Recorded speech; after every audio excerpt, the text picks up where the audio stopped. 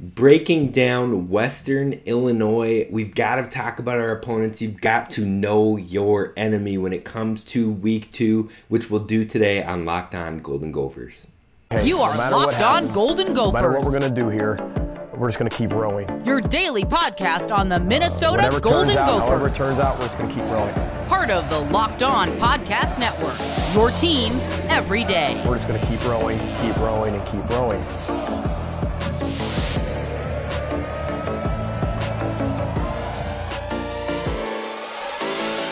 You're listening to Locked On Golden Gophers, part of the Locked On Podcast Network, your team every day. My name is Kane Rob, host of the podcast, former collegiate football video coordinator and recruiting assistant, here to talk Golden Gophers with you each and every day of the week, Monday through Friday. Now, yesterday I did not come on the show because I was feeling under the weather. We're recovering slowly, but I had to get back on the show for you. So today we are talking about breaking down our opponent and knowing your enemy. But first, be sure to find the podcast wherever you get your podcasts, whether that be Apple Pods, iTunes, Spotify, Stitcher, Podcast Addict, you name it. Find us at Locked On Golden Gophers. And be sure to subscribe on YouTube and find the show there. Join the community that we're building up. So we're going to dive right into it. We're talking about the opponent breakdown. And in the last full 3 seasons, this Western Illinois team has gone 8-26 in the last 3 full seasons. They have played 5 games versus Big Ten schools in the last decade and were 0-5. In 2013, they lost to Minnesota. 2014, they lost to Wisconsin and Northwestern. 2015, they lost to Illinois. In 2018, they lost to Illinois.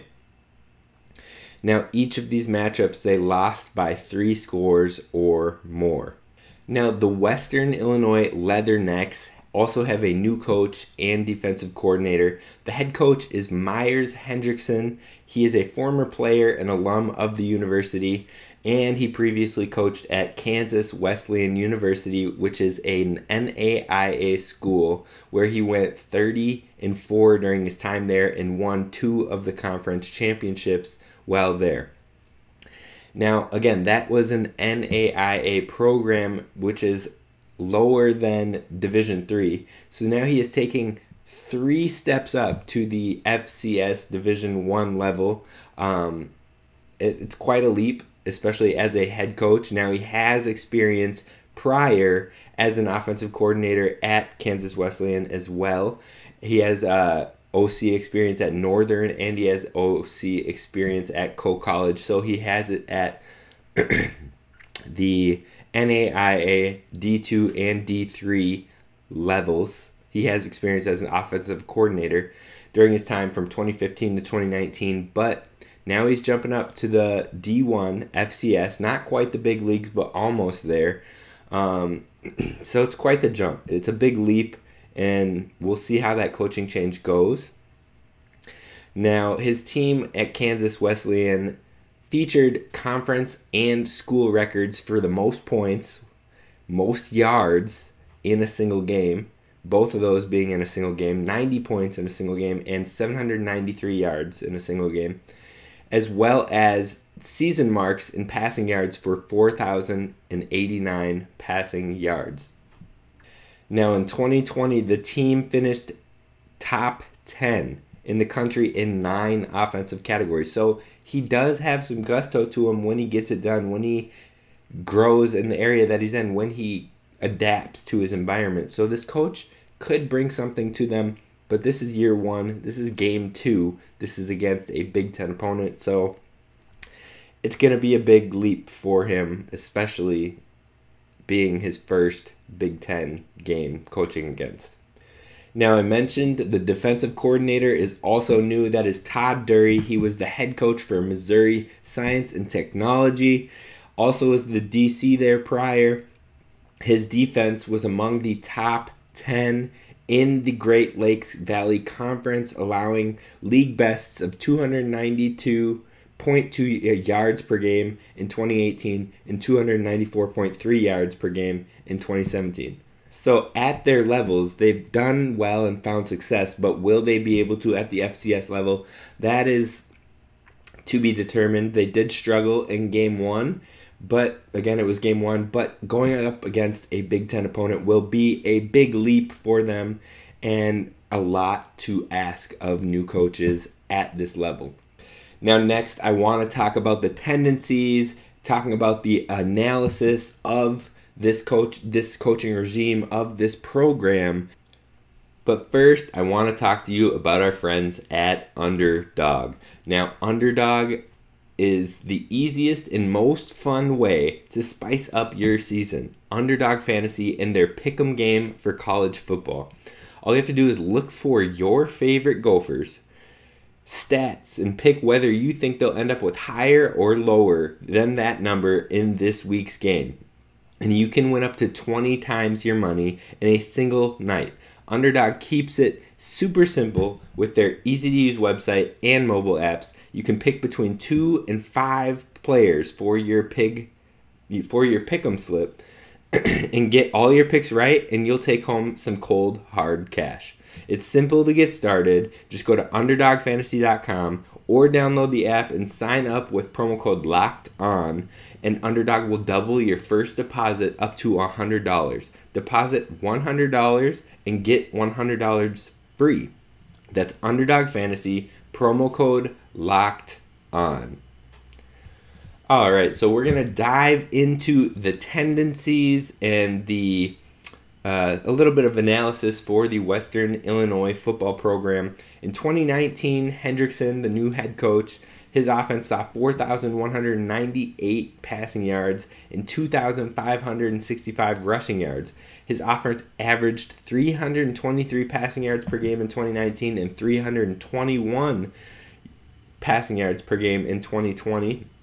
Now, in game one, the run-pass split was 42% run, 58% pass. But once again, this could be due to playing from behind. That said, it does seem like Hendrickson overall does prefer the passing offense.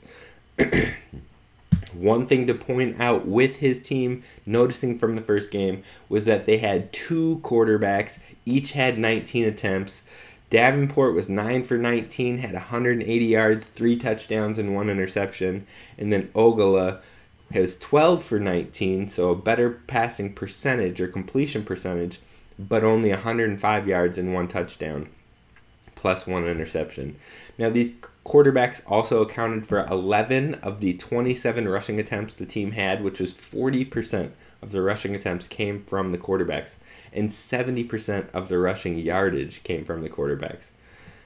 So when we're looking at strengths, there's no clear starter. Again, so we'll have to prep for 2 quarterbacks similar to last week, and both quarterbacks seem like they can be a threat in the run and pass games.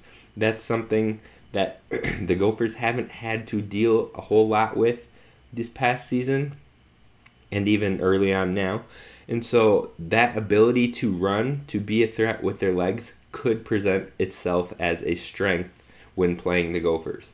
Now, a weakness is that they're less caliber athletes, lower division of football. We're playing an inferior competition, so they haven't really won any game or came anywhere near it when it comes to playing a Big Ten opponent. In fact, they've always been at least 3 scores or more behind when they play a Big Ten opponent. Also, another weakness is the run game. It was very inefficient. It was very lackluster. In game 1, they had 3 running backs take attempts, and on those 15 attempts by the running backs, there was a 2.3 yard per carry and 35 rush yards total. So the ground game was basically ineffective. It was basically useless in their game against another FCS opponent. So going up against one of the best defenses in the FBS, I can't imagine that they're going to find very much success, and it's going to be a tough day for them. Now, opportunity-wise, our secondary should have the opportunity to get more work and prove that they are as elite as they have been touted this offseason. Yes, it's an FCS school, but we can use this game to truly test the aspect that we weren't tested with in game 1. So New Mexico only had 12 pass attempts in that game. I anticipate we're going to see a lot more, at least attempts, by this Western Illinois team, which will put our DBs and our secondary more actively in this game and proving that they are the real deal, that they can shut down, that they can lock down, especially their number one receiver who went off. Now, threats-wise, the only threat I see from this team is not handling this matchup could be or could place doubt upon the recent respect that the Gophers team has been earning from that Week 1 victory. The defense has been getting a lot of love, and if we don't go out there and shut down this team just like we shut down New Mexico State, we might not get as much respect or love. Now, I'm not saying it has to be a shutout, but what I'm saying is hold them to very few yardage. Hold them to maybe a single score or less. Hold them to minimal gains. That's what we're going to need to do from a defensive perspective, because Iowa looked great on the defensive end playing a higher caliber FCS school, but their offense looked tragic, and they've gotten the end. They've been on the raw end of things when it comes to talking about Week 1, who are contenders, who are pretenders, especially in our conference. Iowa has been hard to judge because they looked so ineffective against an FCS opponent. Now, this FCS opponent is lower than the one they played, so we have to take care of business. Now, the last opponent that this Western Illinois team took on was UT Martin, or University of Tennessee Martin. They lost 42-25. They gave up 268 passing yards, or 268 rushing yards, and 285 passing yards. They had 2 interceptions and gave up 2 sacks. Their third down efficiency was 3 for 13, and their fourth down efficiency was 1 for 3. Each one of Western Illinois' 4 touchdowns in Week 1 were all explosive plays: a 31-yard pass, a 32-yard pass, a 44-yard pass, and a 51-yard pass. So lots of explosives, but they had 0 attempts in the red zone. Now, to close up knowing your enemy, we're going to talk about the key players on both sides of ball. That's coming up next. All right, thank you for listening to Locked On Golden Gophers and making us your first listen when it comes to Gophers daily sports.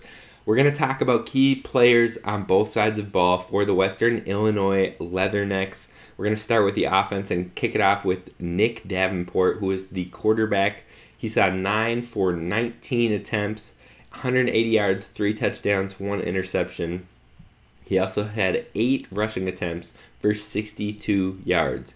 Now, he had some long bomb touchdowns, plus he has the ability to scramble. He might be the player that could give our D-line some trouble on the ground, which we will need to contain. That will be a stressor for us this week. That is one thing I mentioned with our defense. The only thing I thought maybe, just maybe, could be worrisome or an issue for this Gophers team would be a quarterback that could scramble all over the place and cause issues there. I don't know if he is of that caliber to really give us problems, but this will be a great test run, a great trial run for the Gophers defense on how they would handle containing quarterbacks who have the ability to use their legs effectively.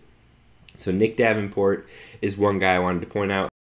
Now, another player on the offensive side of ball that is a player I want to stress is Nassim Brantley. He is a wide receiver. He had 6 receptions for 171 yards and 3 touchdowns. He has a connection with that quarterback I listed, Nick Davenport. He also has speed to get behind the defense, and he accounted for 60% of the team's receiving yards production and had 3 of those 4 touchdowns. So definitely the guy that you want to hone in on defensively. Now, on the flip side, on the defensive side of ball, Anthony Quinney had 15 tackles plus a tackle for loss in his Week 1. He's a transfer from Dodge City. He also had 61 tackles and 37 solo tackles in his time there in 2021. Now, he already has 13 solo tackles in week 1, in game 1 already. So he is very productive and will lead the tackling efforts for this team all season. The last player that I want to mention on the defensive side of the ball is cornerback J.J. Ross. He had 3 tackles and an interception plus 2 pass breakups in the week 1 matchup. He's 6'2", 195 pounds. He is solid size for a defensive back. He was the primary cornerback for Western Illinois last season and remains to be that this year. He showed his ability in coverage, obviously, in that game 1, having 2 pass breakups and an interception. And he showed that he can be the guy for that defense, so he will be a key player and a key factor on that side of ball.